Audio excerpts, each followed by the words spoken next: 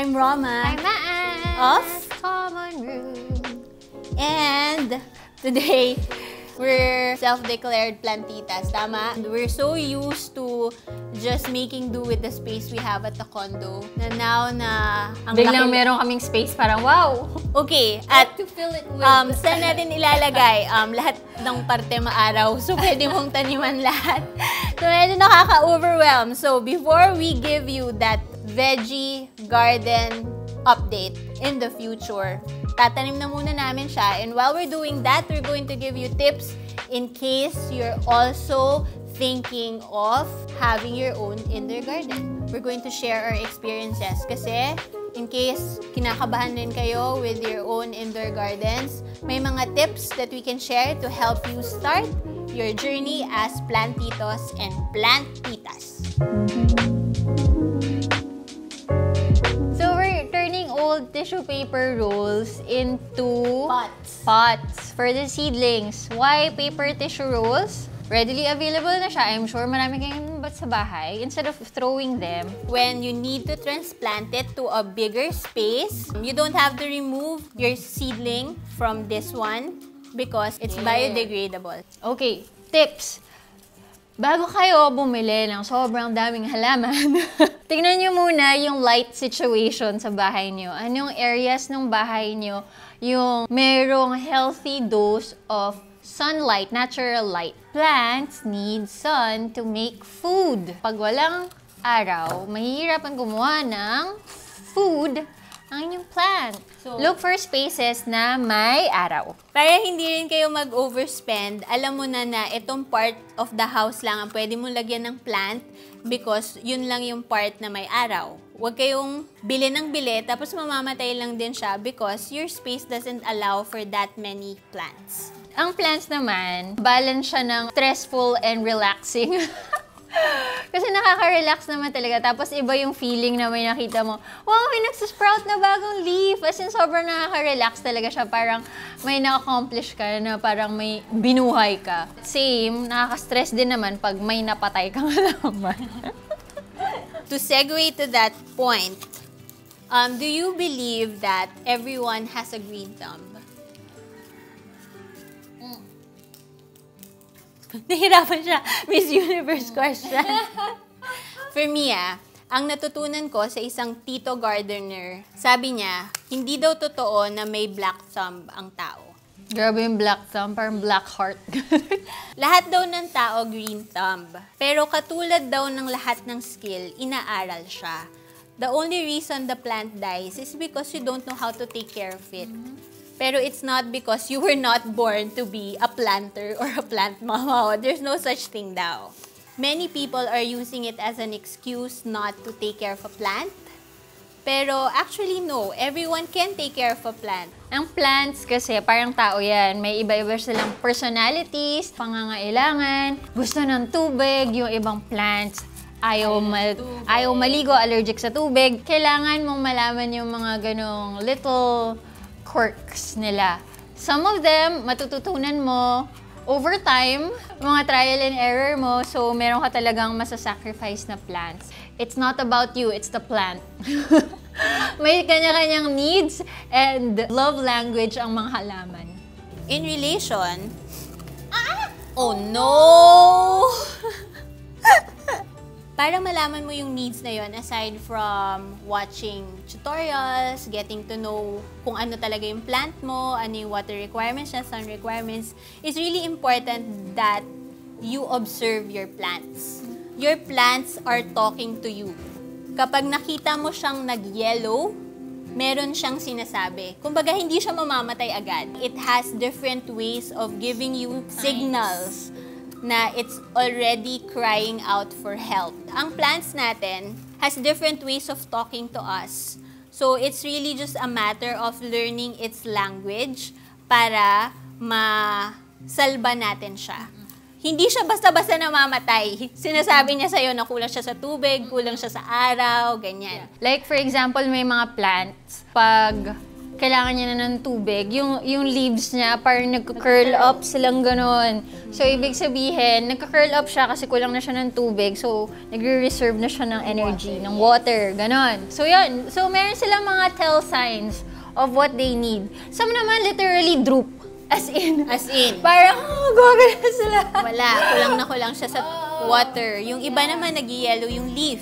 Yellow yung leaf, ibig sabihin, sobra siya sa water. So, kung gaano kadalas ka mag-water, pag nag-yellow siya, try nyo siyang bawasan. Mag-water ka lang kapag tuyo na talaga yung soil para makarecover siya from your overwatering. Maraming nagsasabi na it's even better na mag-underwater ka kaysa mag-overwater ka. They don't wanna be smothered with agua. Anyway, mas masasalba mo yung plant pag kulang siya sa water kaysa pag na-overwater siya at nabulok na yung soil niya. Root rot. Ano nang gagawin mo pag nabulok yung ugat? You have to repot. Kasi ibig sabihin, sobrang basa yung soil. Tapos, alam mo, parang ang tagal mo nakababad sa swimming pool. Tapos yung mga fingers mo, parang grippy and na siya. May parallelism pa siya, parang ganun siya sa roots. Ayaw nila ng ganun. Ayaw nila ng sobrang babad yung roots nila. Kasi nasisira lang siya. Siguro, one of the things na nalaman ko talaga during this whole plant journey is that may lifespan ang halaman. Ang mga dahon, alam mo, hindi tayo si God. Hindi natin mapaprevent ang mga dahon na mag-yellow, na mag-dry, kasi may sarili silang life cycle. It doesn't make you a bad parent if you lose a leaf or two, kasi normal life cycle na yun na mag-shed sila ng dahon. Matakot ka kung isang araw, lahat sila naging yellow, tapos nakalbo sila. Yun, that's a definite sign that there's something wrong with your plant. But, nangyari every once in a while, may mag-yellow, mahuhulog. Normal lang yun. It's not a sign na masama kang bad parent. It's their life cycle. So, don't stress too much about it. Plant recommendations! Pothos, sobrang dali niya alagaan. It can survive kahit low light. Any kind of light. Ang maganda, it cascades. Yun yung favorite ko. It cascades. Once a week lang also yung water niya. And then, it's nice also since if you're a new plant mama and you want to try propagating, one of the easiest plant to propagate is pothos. So, dun ka magsa-start. Hindi siya maarte. Yes. Hindi siya high maintenance. Kung tao nga ang pothos, as in, sobrang siya yung friendly sa lahat. Hindi siya namimili. Lagi siya may parallelism. It's easier if you think about them that way. Kasi parang, okay, ganun pala siya. Parang sinapsychoanalyze yung mga halaman. Sige, next. ZZ plants are so easy. Sabi ko ako magsasabi nun. Ang daya. Okay, kinuha ko na siya. ZZ plants, as in low maintenance lang din siya. Siya yung mga tipong no drama na plants. Ang daya. No drama na plants, as in yung tipong parang kahit makalimutan mo siyang i-water for like 2 weeks, steady lang siya. Pero syempre, hindi naman na ibig sabihin na nakakalimutan mo na siya forever. But it's very resilient. Hindi siya sensitive. Kung makalimutan mo siyang ma-water or kung medyo low light mo siya ilalagay, it will still survive. Marami nagsasabi na mahirap alagaan ng succulents and cactus. Pag nagsa-start ka, pwede. The only reason bakit mahirap siya sa start kasi you're an over-eager plant parent. So, you tend to water them every day kasi alam mo yon, I have a new plant, I'm going to take care of it. So, that's one sure way to kill a cactus and a succulent because they really don't like water. Madali siya for me ha, guys, so long as you don't overwater it and you don't kill it dahil tubig ka ng tubig. Actually, I find philodendrons, any in the philodendron family, madaling alagaan. Di rin sila maarte. Wow, big word. Big words. Philodendron. Marami yun kasi marami silang types. Iba-ibang kinds ng leaves. So, it's a very big family. Merong heart shape, yung iba neon, yung color, yung iba two-toned yung leaves. So, marami kayong pagpipilian. Plus, at the end of the day, hindi sila madrama na plants. Ano po bang madaling plants? Snake plant, sobrang dali. Mga money tree, madali din yun. Aglonemas. Ang dami niyang big words, guys! Ako lang, cactus, succulent, pothos, ganyan, ganyan. Oh my Oh God. my God, madami. Oh my God. For me, mga alocasias, mahirap. Fiddle leaf, oh my God. Yung parang masanggi mo lang siya, tapos bigla isang leaf, bye. Masyado mo akong pinansin, masyado mo akong ginalaw-galaw. I'm gonna die. Fig tree and rubber tree, supposedly, it's really friendly plants. You have to find the perfect spot for them. Pag ayaw nila yung pwesto nila, ayaw na talaga nila mabuhay. Pag hindi sila namahay dun sa kanto na yun, Yes. wala silang pake. They will die. Drama queens. Pero guys, kapag gusto na nila yung lugar nila, for keeps na yan. They'll thrive, but huwag mo Again, silang pansinin. Pag ginalaw mo sila, oh my gosh. yeah, susungitan ka na lang. Kaya nakakakaba pag natanggalan siya ng isang leaf. Dahon, oh my Parang, God. oh my God, ayaw ba niya yung lugar? Oh no. When you're starting kasi, ang una mong iniisip is really aesthetic, right? Pero meron kasing bigger purpose of why eto na naman ako, madrama talaga ako. There's always a bigger... Ang meta lagi. Sorry na. There's always a bigger reason for doing something. You're not just taking care of a plant. We're taking care of a plant because we all need to take care of a plant now. Diba? Ang dami ng instances, si 2020 na sinasabi na we cannot be like that anymore. We can't keep abusing Earth. We need to really take care of a plant.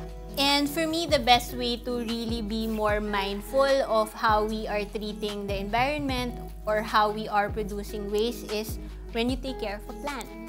Kasi if you care for your plants, magta-transcend yan eh. Parang magsispill over siya in everything you do. You understand how they work, how they thrive, and then parang mapapa-reflect ka din how you live as a person and how your actions affect them as well. Because you're taking care of plants, alam mo na yung plastic na to will be bad for them. So, on your own, alam mo na there's a better way of disposing this or reusing this kasi alam mo kailangan natin ng more greens and how like everything is interconnected. One little thing that you're doing will affect something else and something else and something else. It's a cycle. If namatayan kayo and na-discourage kayo, for me talaga, one way to overcome those doubts, you just remember why we all need to learn to plant these days.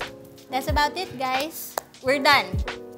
Yay! We're so excited to show you our sunflowers and the future. Sana mabuhay siya. And hopefully, makapagbigay kami ng tips kung paano magpatubo ng sunflower kung successful kami.